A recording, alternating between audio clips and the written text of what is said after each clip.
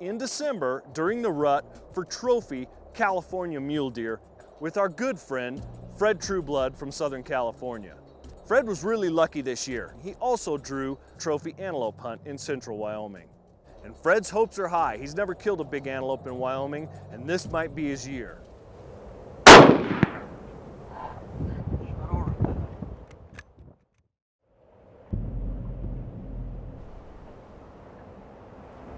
He's acting like he's heading somewhere, huh? Yeah. First one short, but heavy. Yeah, that's what I saw at first. Big prong on him, though. Boy, he does, huh? Yeah. Yeah, he might be broken off, huh? Yes, these are nothing in here worth going after. A couple decent ones, but nothing too outstanding. What do you think? Let's go find some antelope that are workable. All right. After combing the area for a big antelope, we finally found a buck that might have some promise. We spotted about 20 antelope down below us off this little hill here. We're gonna crawl up there and take a peek off and see if we can find a good buck. We didn't see one from a distance, but there's maybe 20 antelope in this group, and so we're gonna sneak up here and see if we can snake one out of here. Let's go, Matt.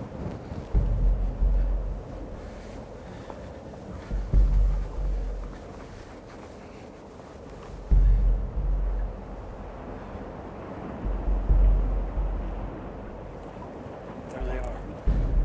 They're just down below us.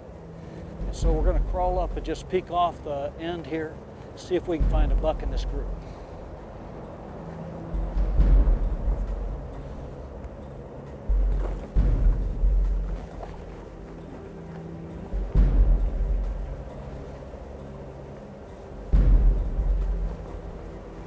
Okay, Matt, we got a buck that's, most of them are standing. This buck is laying down above the cut bank. This is a pretty good antelope, Matt. This is as good a one as we've seen.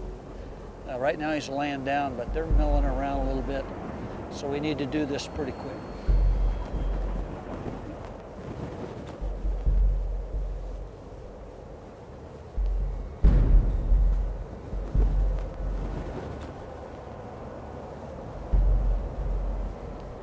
After a few minutes, the buck gets up to check on his does before Fred can even get set up for the shot.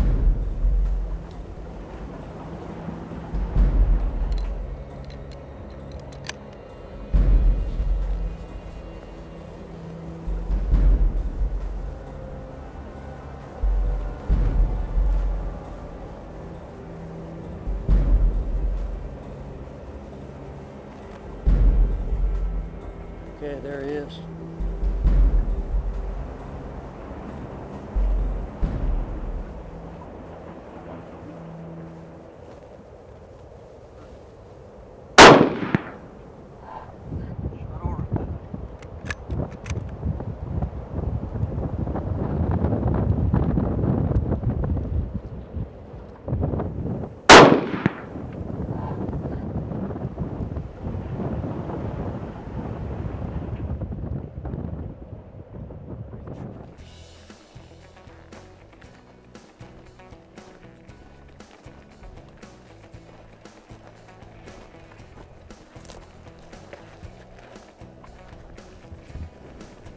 Guy and Matt and I have been chasing antelope for 4 days here in central Wyoming, and today's my last day, and I was very fortunate to take this great Wyoming antelope.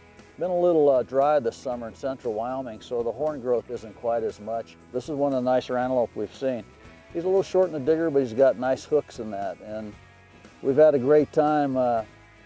Antelope hunting is just one of the funnest friends and family hunts that you can do, and we always enjoy it. I come out every couple of years when I can draw out here in central Wyoming, and the boys and I get after these antelope. It's been fun. It's a fine animal, and I'm happy to have him.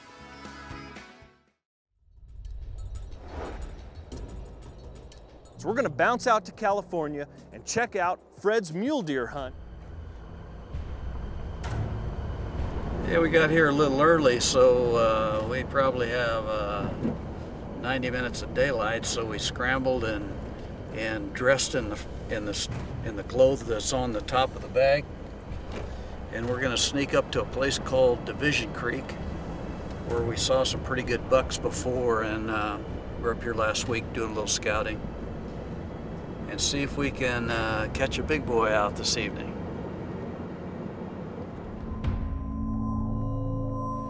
We're looking at a pretty good buck down here. He's not, you know, not a first day buck, 4'3". He's forked kind of shallow on his G2s, but he's squared up real nice. Nice looking deer. Joining Fred on his mule deer hunt are some of his longtime hunting buddies. These guys have been hunting in this area since they were merely kids, and it doesn't take long for them to begin turning up bucks. This buck here, the more we look at him, the better he looks. Big, squared up. He's a little wider than what I thought in the beginning. He's probably 26 or so. But he is, as the film shows, he's pretty active, making new bucks. If somebody doesn't take him, we might come back and take another look at this boy in a couple days.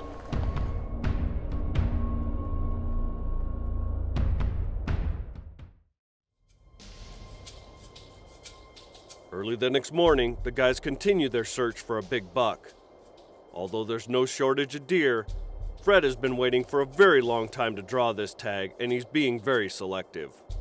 He's just a little crabby, and we've got some more looking to do.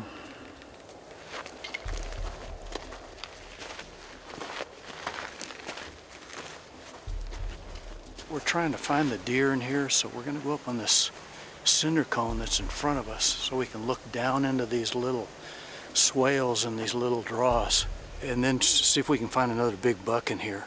But if we get up high and look down into it, and then we can also look up into these other benches.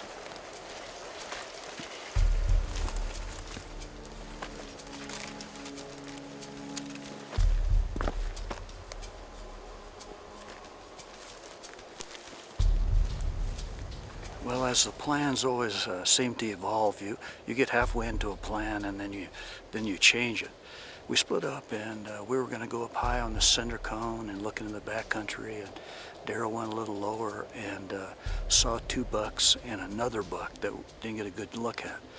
And so we changed our plan, and now we're going to go lower where we've been seeing most of the deer. So the trek is on.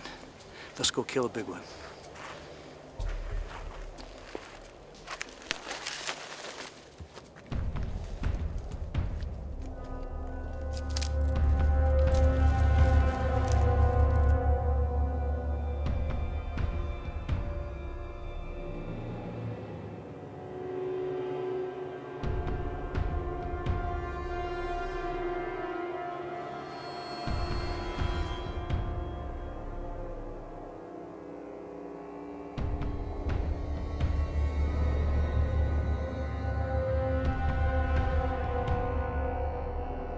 These are the deer we spotted earlier this morning from up on top. We decided to get a closer look at them.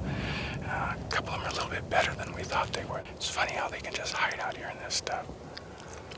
But they're fairly docile. We got pretty darn close. This one here you got up close was 18 yards. I stepped it off there. Fred is a resident of Southern California and has been applying for this tag for almost 20 years now. Let's catch back up with Fred as he searches the sagebrush for a big California deer. We're right back in this little canyon where we saw one of the big bucks yesterday. And we can't seem to find him this morning, but he's with does, and the does will stay down, and so he's in here somewhere. And if we don't see this deer, then there's a little saddle behind us. And we're going to go up in that saddle where we can look at both these valleys, and we'll find him in here somewhere.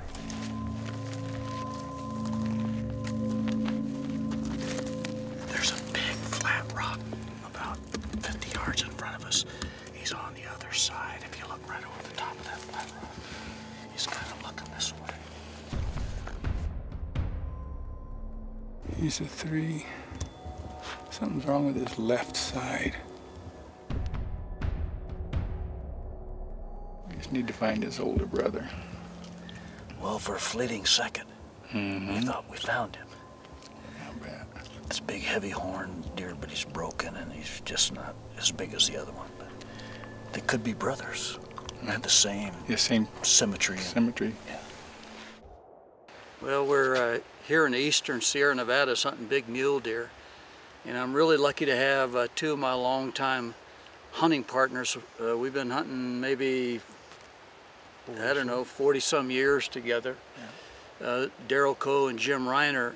You can see the snow behind us. It just isn't enough to push the deer down. So we're hunting the deer that are already down. And we're doing this today because they have to leave tomorrow. And if we don't take a nice mule deer here in the next couple hours, maybe we'll do it tomorrow.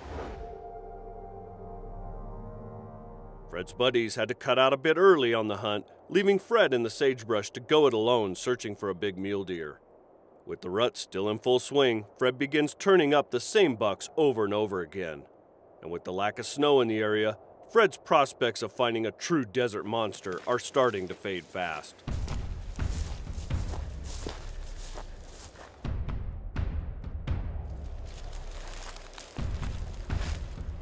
We saw this little, actually it's a pretty good 3-point in these trees a couple days ago. So we got a pretty good look at him today. And we got a committee of friends who have looked at this deer. So Matt and I are going to get a little closer, and if we like him, we're going to take him.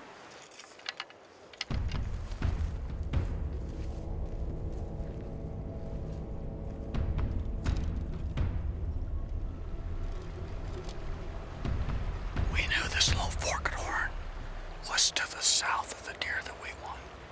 I'm a little afraid to be moving through the trees because it's noisy. And so maybe we'll just ease up a little bit and then wait for him to come to us.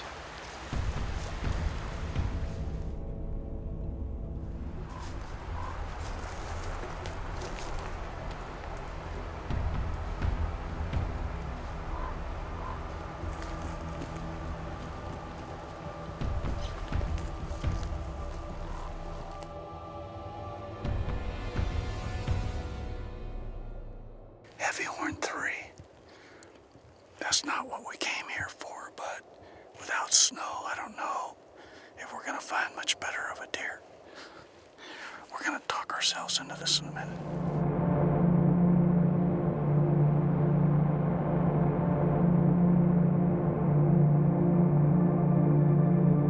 Let's do it.